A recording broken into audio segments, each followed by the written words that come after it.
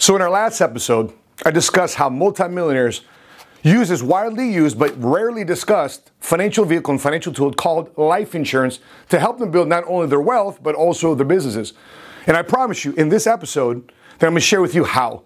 I've got case studies, I've got some data points, I got some figures to show you how the government just loves these type of strategies. So stay tuned, grab your notes, because I'm bringing it to you here in this episode of the 7 Figure Squad happening right now.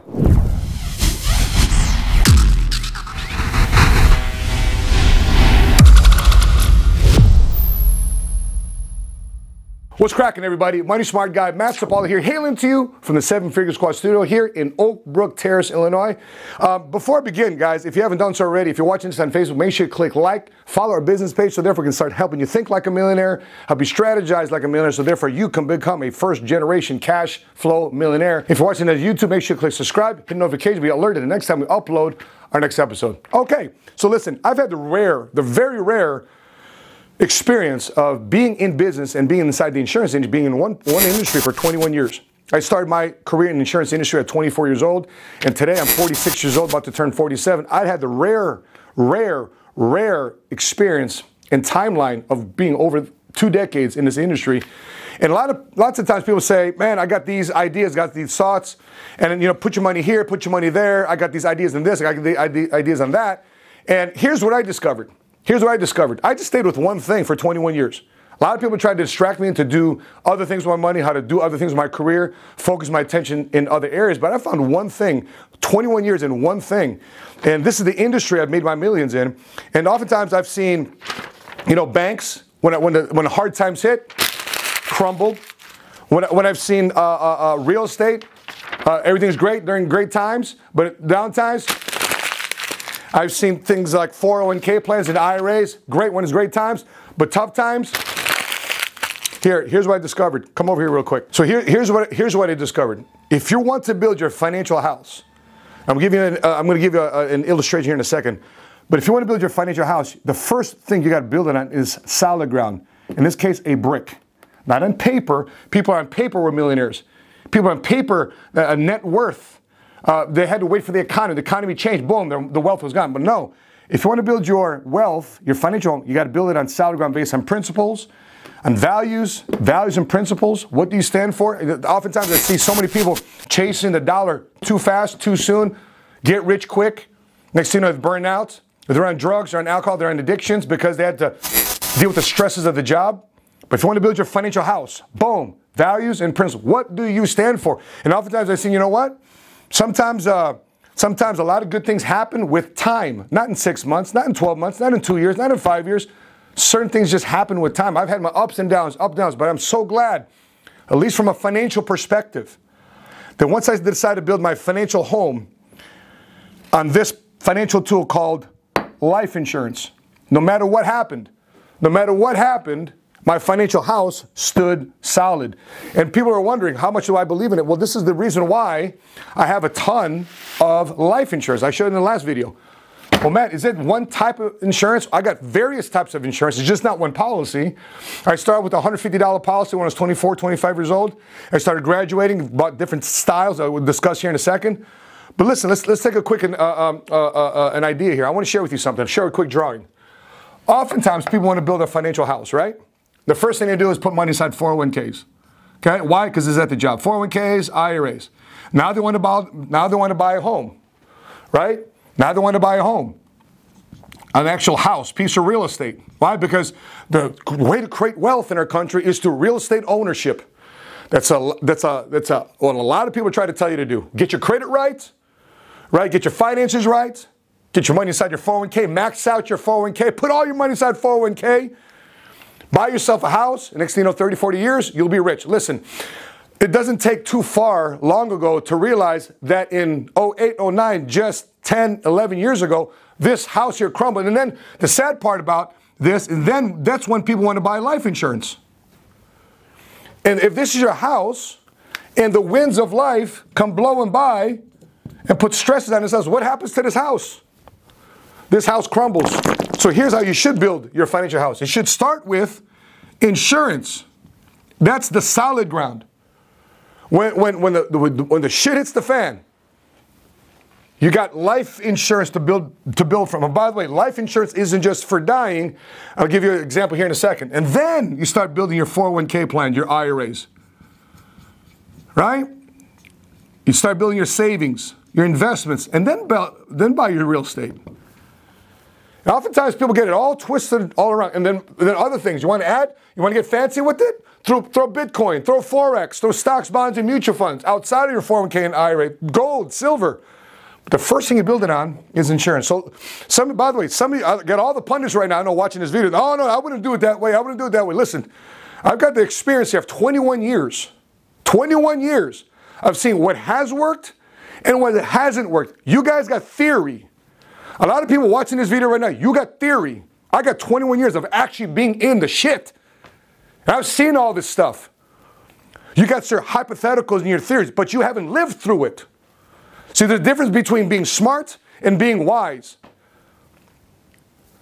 Listen, smarts is tested through experiences. Smarts is tested through time. A lot of people are smart, but they haven't tested it through time. You're smart, your theory, but you haven't proven that theory through the worst of times.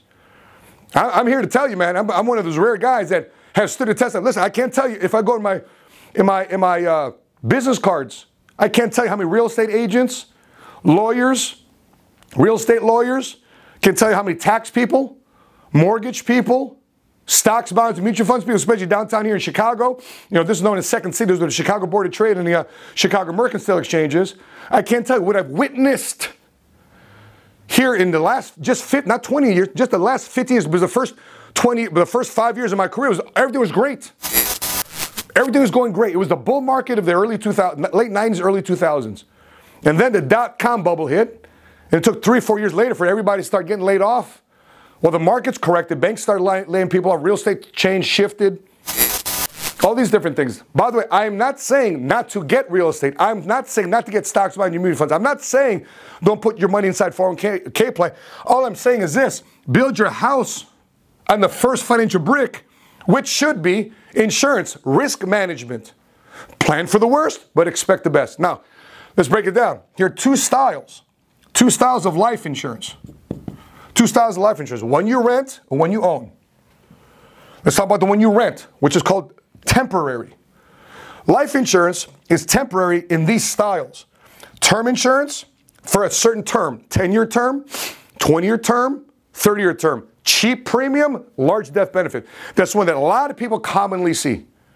I'm going to get the least amount of life insurance, the least amount of premium for the maximum amount of life insurance. And that's their policy, right? Another style, return of premium. So if nothing happens to you, keep the policy, you pay monthly premium. You have, let's say, a $100,000 policy, a $500,000 policy. You put 25 bucks into it, 50 bucks into it. Nothing happens to you. You pay a little bit more for this style, though. Nothing happens to you. Guess what? You get all your money back. ROP, return of premium. You know, so if you are either holding a policy or thinking about purchasing a policy, ask your agent. Do I have one of these two styles? Because I'll tell you this, a lot of agents don't offer the second one. I don't know why. They just offer the first one.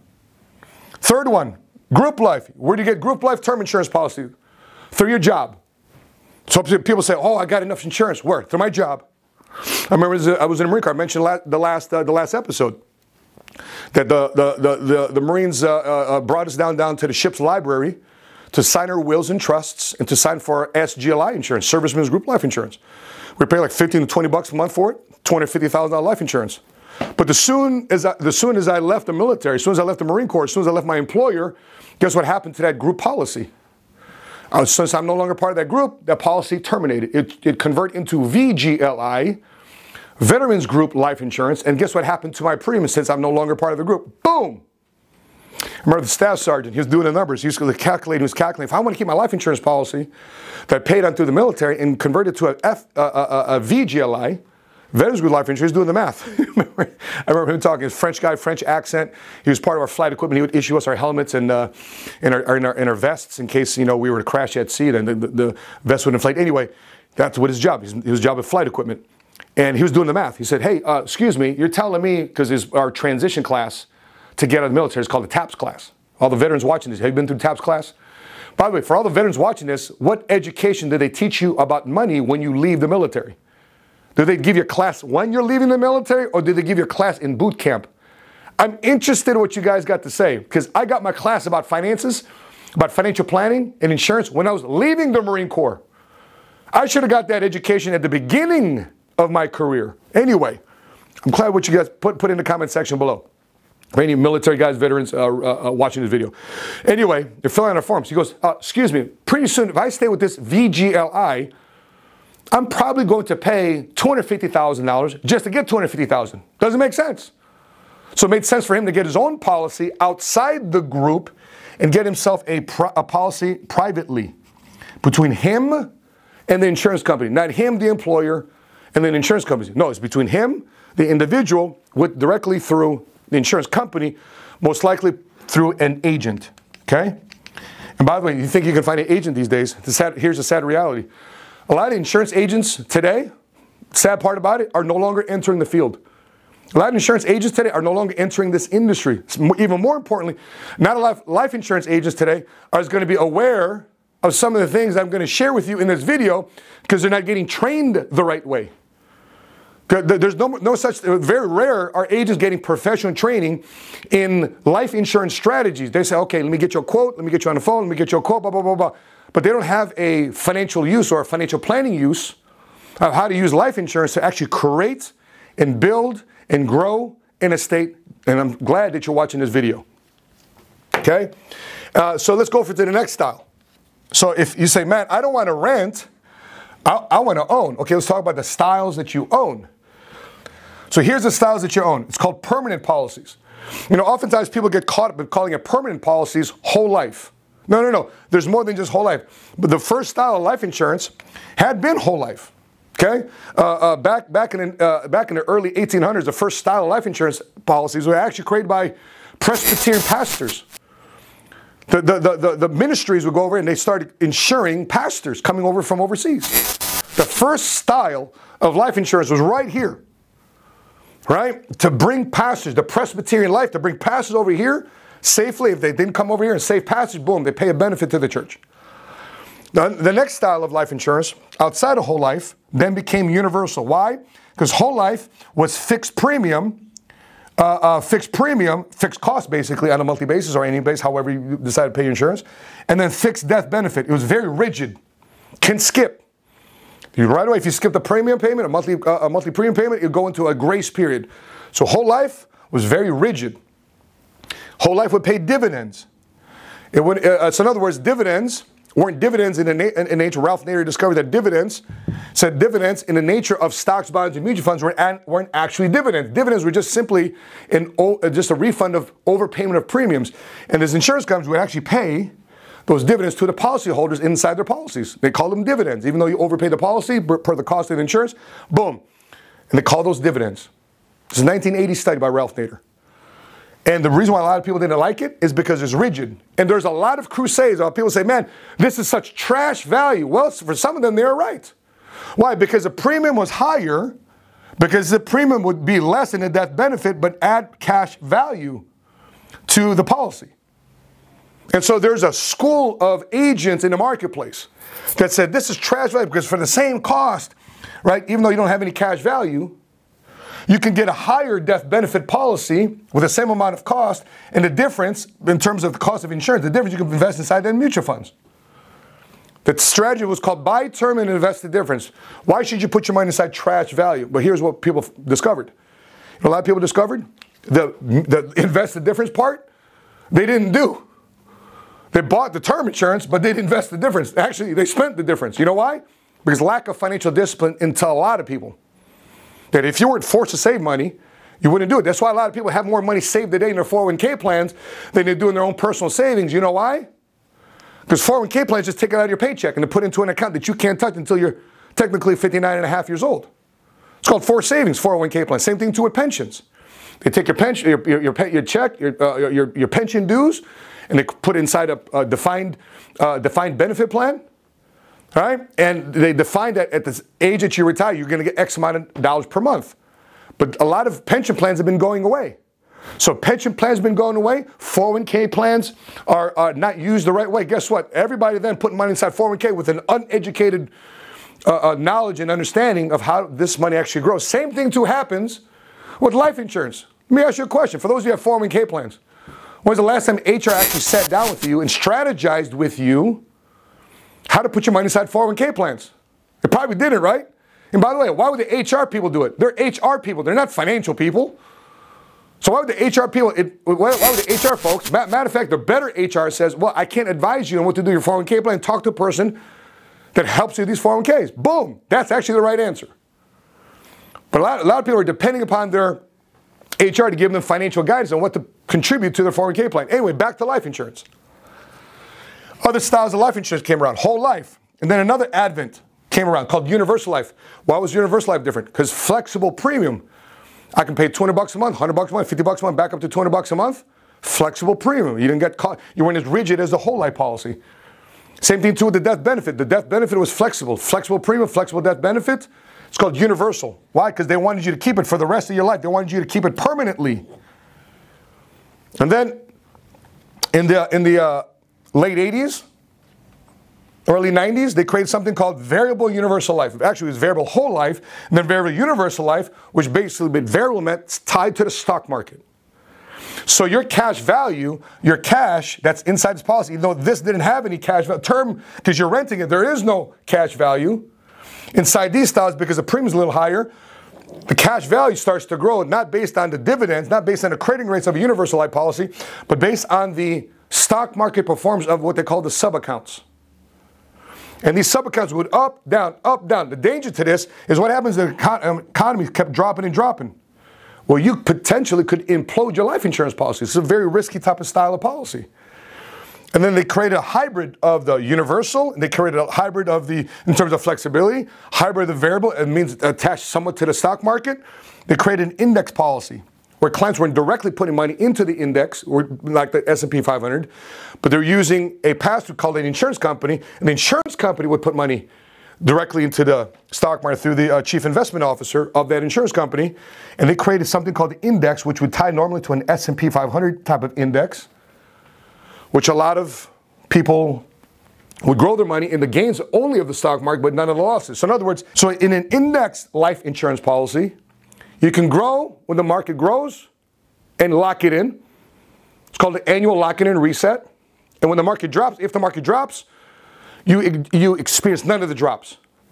You experience the drops here, the variable, but you don't experience that drops inside the index. Does that make sense? So here, another style is what they call joint survivorship, joint policy or survivorship policy. And that means if two people are on this policy jointly, the only time the policy pays out a death benefit is both people sadly were to pass away. And then the policy pays out. It's called a joint policy or a survivorship style of life insurance policy. And so people often say, you know, life insurance is getting more costly and costly. Life insurance costs more money. Listen, I've been around for a minute where I've been with 3 different costs of insurance. In other words, insurance companies have a standard table per age, gender, and cost per $1,000 of life insurance. It's called a CSO table, Commissioner Standard Ordinary. That's what it stands for. When I entered the insurance industry, they started off with the 1980. When I started off with the insurance industry, I started off with the 1980 table, and the policies would issue and stay around permanently until you're 90 to 100 years old. Okay? And then they issued the 2001 tables. People start issuing policies. The insurance company would start issuing policies to 100, 110 years old. And now the policies of today, they're issuing to 120, some even 130 years old. So what does that mean for you? People today are living longer due to modern medicine and consciousness of health. People are living longer. I mean, there's a World War II veteran that I think is 110, 111 years old. So people today are living longer, and here's the thing. If people are living longer, guess what these insurance companies are doing? They're not paying out claims and benefits because they're able to keep these premiums, and what do you think these insurance companies do with these premiums? They invest it. They invested in the stock market. They invested in investment-grade bonds. They invested in real estate, commercial real estate. They invested out in loans. So if they can keep your money longer invested, and they're earning more interest rate on it, and people aren't dying sooner than later, guess what happens over time over the insurance premiums? They're actually getting cheaper. And I think insurance companies today, their premiums are so cheap, like daring to have you buy life insurance. And let me repeat that one more time. The insurance premiums today are so cheap. I think these insurance companies are daring you to buy life insurance and actually take care of your family the right way and building your house on solid financial ground. So let me give you some case studies. Let me give you some case studies, okay? So if you don't think people are using life insurance to help them shelter and build millions and millions of dollars, let's take a look at Jim Harbaugh. Jim Harbaugh was drafted here by the Chicago Bears, went on to play for the 49ers and went to go play on for the Indianapolis Colts, was a head coach at Stanford and a head coach at 49ers, and today he's a head coach of the Wolverines at Michigan, University of Michigan. Well, he said, listen, part of my compensation plan, I want you to stuff a lot of my money inside a permanent life insurance policy. So there's a retention, there's a desire for him to stay there longer because they're not just paying him just salary. We're paying this over a period of years. So there's a benefit for him to want to stay there long term. If he doesn't stay there long term, the university doesn't pay his life insurance premiums. I believe at $2 million. I believe the article said here at $2 million for the following 5 years to pay the premium on an insurance policy. So oftentimes people are so miseducated. Oh my gosh, you're paying so much money for life insurance. No. They're not paying for the standard temporary renting insurance. There's a financial strategy behind life insurance, more than just dying. He's buying it for the living. It's not just, so what he plans to, like when he's done coaching, guess where he's going to take his retirement money from? A combination of his 401k plan, other retirement accounts, Social Security, and guess what? Money inside his life insurance policy. If you don't think that was smart, look at how other smart people handle their finances. This is 3M. This is the executives of 3M. This is how they compensate their executives. So we got here Michael, Joaquin, Julie, Ashish, Nicholas, Thulin, I'm sorry I'm pronouncing it the wrong way, and Michael F. Roman. These are executives that are contributing $4,500 to the 401k plan. You're thinking to myself, wait a minute, you contribute $21,000, $22,000 to a 401k plan. Why are you only putting $4,500 to your 3M 401k plan? You know what I'm thinking? I think that's probably the match. I think they're just contributing to their 401k plan up to the match, and they're redirecting their money to this other strategy called, it says VIP excess company contributions and executive life insurance. So they're stuffing a lot of money inside executive life insurance. So why are they putting $23,000 to an insurance policy? Why are they putting $11,000, $12,000, $8,000, $15,000 of money inside life insurance respectively? It's not to get this cheap temporary policy. This executive life insurance is going to grow value over a period of time of which you can access in a very tax advantage basis. Let's take a look at a proxy statement here of GE. The proxy statement is here, page, 79 here. This is the top execs also of GE. They're putting money inside the retirement plan. They're putting collectively $94.50 for each one of these executives into the retirement plan, right? But if you look to the left column, they're putting life insurance premiums of $172,000, $107,000, $62,000, $226,000, $227,000, $136,000 a year into their life insurance policies. So does it mean it's this cheap term? So if anybody's advising you, oh my gosh, a life insurance policy is so expensive. No, go back to this. Life insurance policies are standardized in terms of their cost of insurance. Different insurance companies have different premiums, of course, but relatively speaking, all of them use the CSO table for gender, age, and also for cost per $1,000 of life insurance. So why would they put their money into something like this? Here's why. Let's take a look at this. I call this my 4 homes of money. Because money needs a home. 4 homes of money. Here we go. Let's talk about it. This has been my system. This has been my system. My first financial mentor that invested a lot of money into teaching me the rules of the money game was a gentleman by the name of Douglas Andrew. And I read his book, Missed Fortune 101. I read his book, I went to the back of it, and I got coached by it because I called the 800 number on the back of it, went up to Salt Lake City, Utah, and for years, I've studied his practices, I studied the way he structures policies and deals, and I'll tell you this, more importantly, my policy, many of my own personal clients' policies, had withstood a test of time during the 08-09 Great Recession and the current pandemic recession, and still in force, and that life insurance policy is still there. The life insurance policy is still there. Their 401k may have collapsed a little bit, their real estate values and paper may have collapsed a little bit, but guess what? It's still standing the test of time. The money inside their life insurance policies, because the money, not only the death benefit stayed the same, but the cash value they built inside it also stayed the same because it's not tied to the stock market. So let's take a look. 4 values I would like my serious money to grow. I'm not talking about your gambling money, your hope to get rich quick money. I'm talking about your serious money that you know needs to be there at a time where you need the money the most. And the values I would like for it to have, the characteristics I like it to have, I like my money liquid, I like my money safe, I like my money to earn a decent rate of return above inflation, and then when I take my money out, I like to have tax advantages with my money. See, these are some basic 4 tenets. So let me ask you this question. When somebody's telling you to put your money somewhere, what's your system? What's your process? So if you're not using one, consider using this. It's a system. Save yourself time, energy, and money. So therefore, you're less emotional about money, and you have a process on how to evaluate a decision of where to place your money. Because before I became a cash flow millionaire, I was making $20,000 a year as a sergeant in the Marines. So I needed to make sure I was smart with my money. I may not have been the fastest guy at the stock market. I may not have been the fastest guy with real estate and all that stuff, but here's what I solidified over my career. Savings and cushion, and I solidified my income because I've chose a career in the insurance industry that withstood the multiple recessions I've been through, and obviously now through the pandemic. All right, first one, what am I talking about? Liquidity. Is my money liquid inside banks?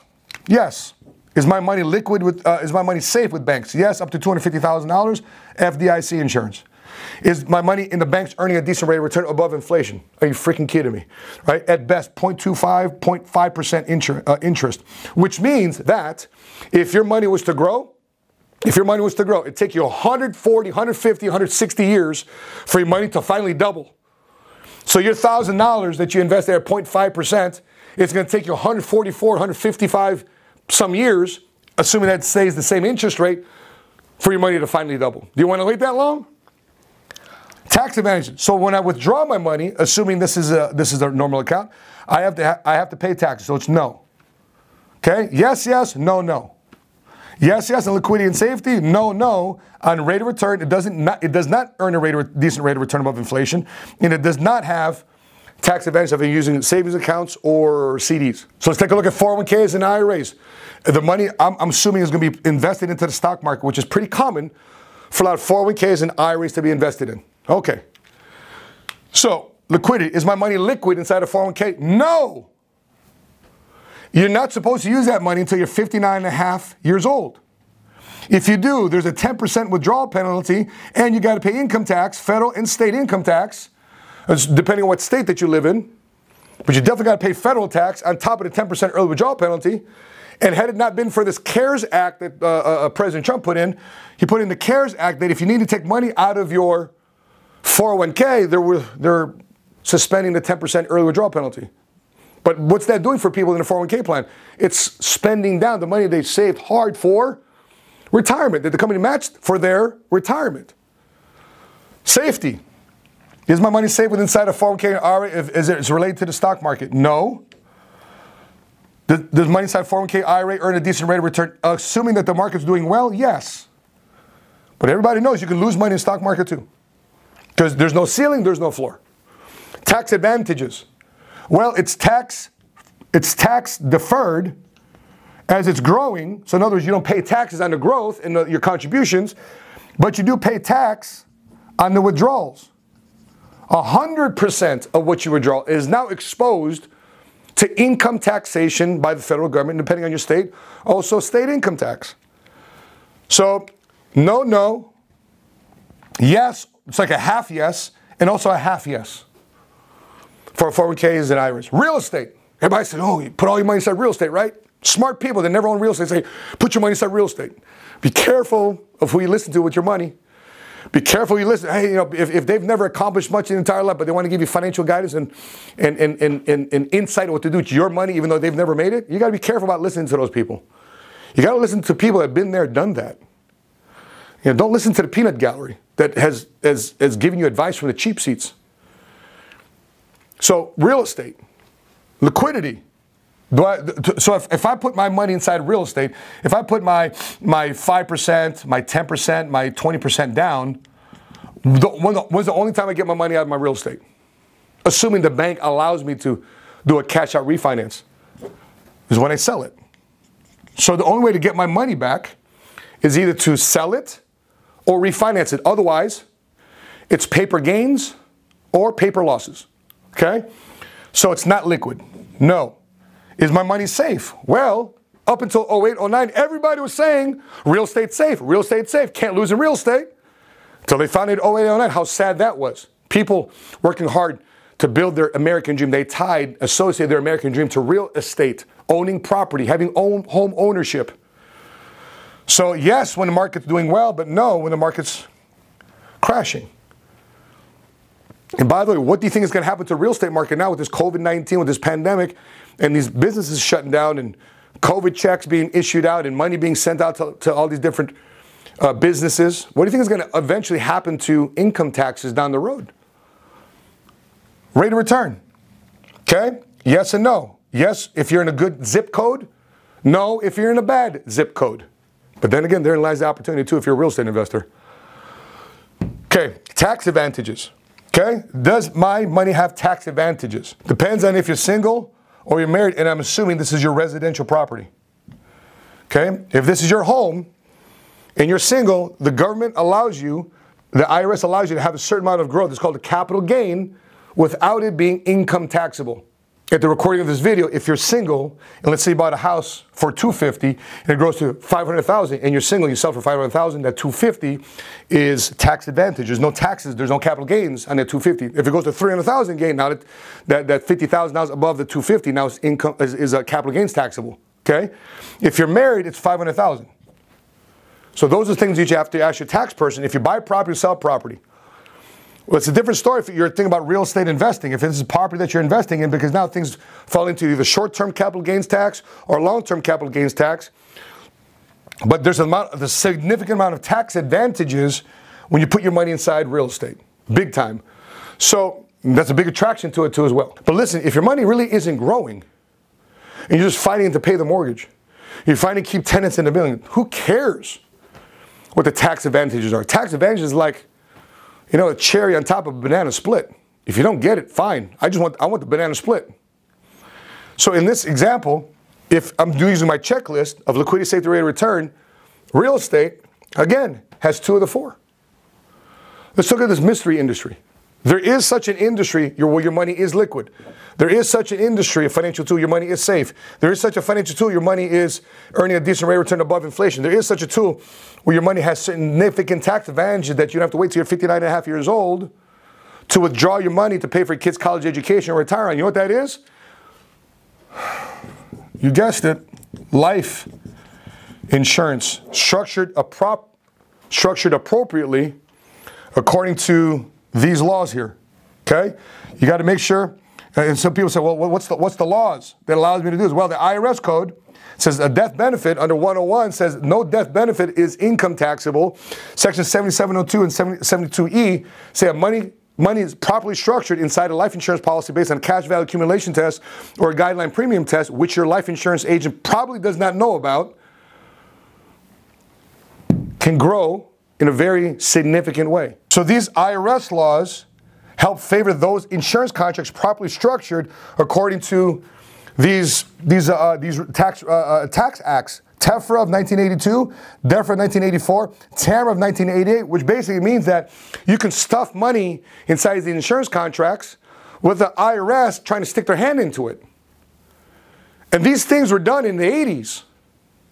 See, a lot of different financial tools today, like Bitcoin and other financial strategies, they're being challenged right now because they're new. See, life insurance has been around for a minute. It's been through reform for a minute. The Armstrong Act, the Life Insurance Armstrong Act, 1903 and 1904, helped continue the transparency and the legal obligations that life insurance have to maintain reserves to make sure that it can pay their promises, because a lot of life insurance companies today have been around for a very, very long time. Matter of fact, a lot of my life insurance policies today on my desk, you know, one of the life insurance companies there has been around since the United States had 30 states. And there's nothing new about New Mexico. It's still Mexico. there's nothing Arizona about that state. It was still Mexico. That's how long one of these life insurance companies that I have, the policies that I have, has been around. So when you're having a conversation around these different things, you know, there's a combination of flow. So as you build it back over here, if you're building your financial house, what do you want to build your foundation on. And these are how millionaires strategize on how to have a financial tool, so therefore they can keep the main thing, they keep the main thing, their business, their career, and they don't have to worry about their financial house crumbling. That's how you build your house on solid ground. So even when the worst case scenario happens, boom, whatever I've built, boom, I'm passing it to my family. Okay, so if you've wondered, let me give you some data, let me give you some facts here. If you ever wonder if people are buying life insurance, especially right now during the COVID, especially during the recession, check this out. There's some data here by the ACLI, the American Council of Life Insurance. Here's their data. Okay? They put here that life insurance in force that is due to be paid to beneficiaries over the next years is $34 trillion. $34 trillion is due to be paid to a beneficiary, beneficiaries, in the next 5, 10, 15, 20, 30 years. And so people are still buying life insurance to the tune of $3.1 trillion.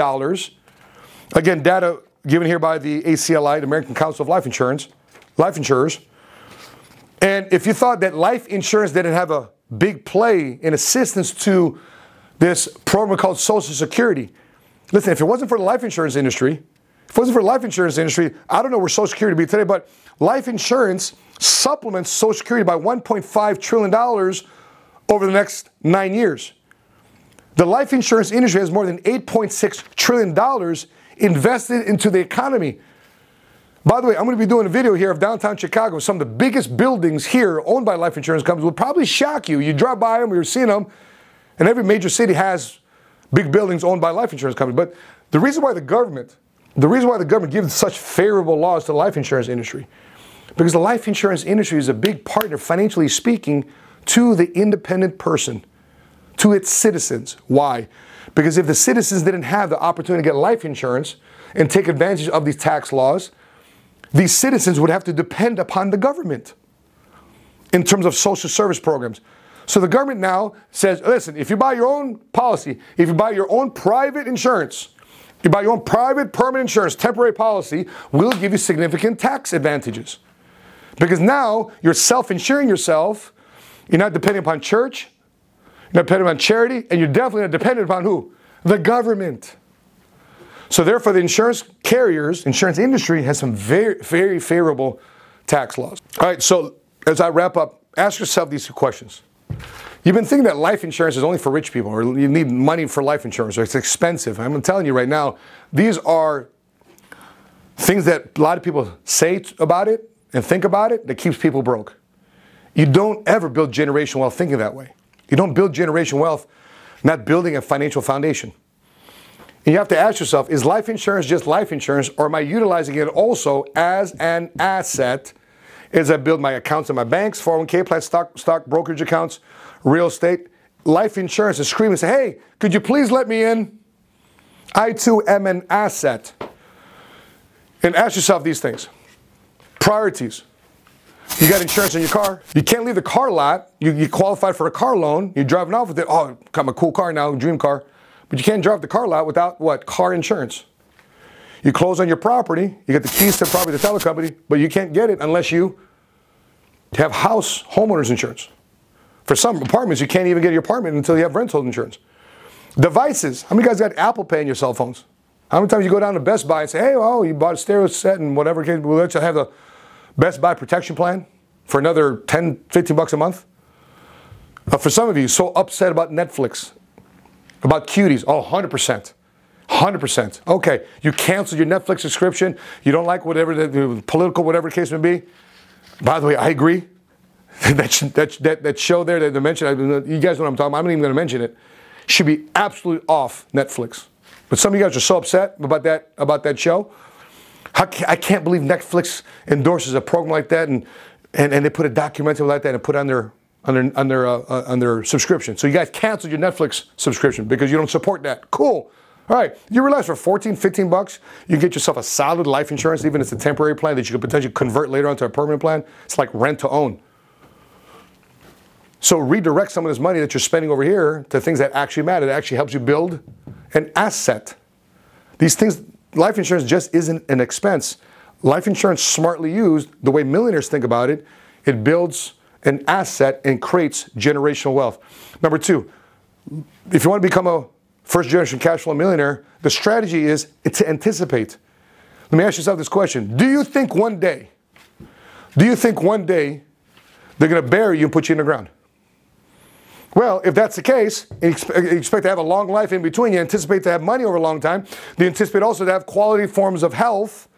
If you don't have quality health, you want the best type of health care. You know, these are things you got to ask yourself. You want to have a long, fruitful, happy life where you have quality of life. These are things you got to anticipate. And if that's the case, who's going to pay for all that? Well, oftentimes people say, well, life insurance is only for the dying. Do you realize today that in the modern era, modern policies today have what they call living benefits? Listen, watch this video here, right here. Listen, watch this video right here. It's about Dustin and Kenya Frampton. Dustin and Kenya built my first website, mattsapaula.com. Decided to become a client of our firm. Make a long story short, at 38 years old, never thought he'd ever have to suffer a stroke. But thank God he had what? Life insurance, because he's alive and well today, runs his own agency together with us here at PHP Agency, and he's so happy he bought a life insurance policy because he realized after educating himself that it isn't just for the dying, it's actually for the living. Watch this video, you'd be shocked. You'd be surprised how life insurance was used and what Kenya Frampton, his wife, had to say, who's from the south side of Chicago. Third, last but not least, generational wealth. Do you want to create generational wealth? Let me share with you some celebrity stories here. Here are 6 celebrities who made unfortunate life insurance decisions. In other words, they didn't have life insurance. Heath Ledger, Larry King, Michael Jackson. Matter of fact, here's another video you should watch. When Michael Jackson died, had it not been for his catalog, where he owned the Beatles catalog, I think he had something like $400 million in debt. He had a large amount of money in debt. I went on WGN News Network to discuss the estate of Michael Jackson, sadly, when he passed away. And due to a lack of life insurance, he was unable to satisfy his estate, was unable to satisfy a lot of the debts that was related to his estate due to a lack of life insurance. Another one here was Lenny Bruce. Number 5 was Whitney Houston. You know, who doesn't love both Michael Jackson and Whitney Houston songs, but didn't have life insurance policies, right? Corey Haim, just recently, Aretha Franklin, didn't have a will. Families fighting over Aretha Franklin's estate.